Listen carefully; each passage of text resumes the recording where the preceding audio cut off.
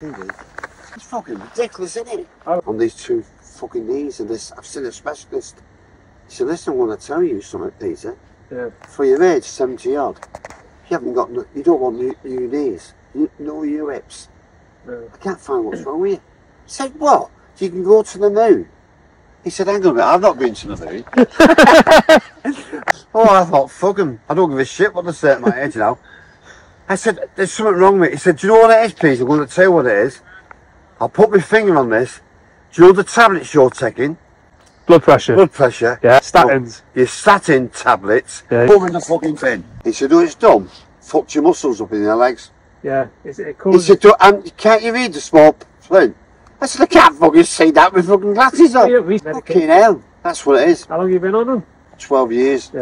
But he reckons the 40s will make it better. Yeah. I can't see that, couldn't you? It's the statins what's done it. Yeah. Yeah. I fucking know it is. Well, fucking hell, they fucked me up. I know. They fucked me fucking life up, they have. The bastards. They have to fuck me life up. It's like I can't walk no now. I live over there. Yeah. And we just walk right round there, right? What I've got to do, go to that seat now and sit down for a bit. Because there's that much fucking pain. To try and help your health. I know, they fucked me up. They fucked me up. Yeah. Fucked you up and all, haven't you, with your ears? You take care of your man. Right. Take care of your They fucked me up.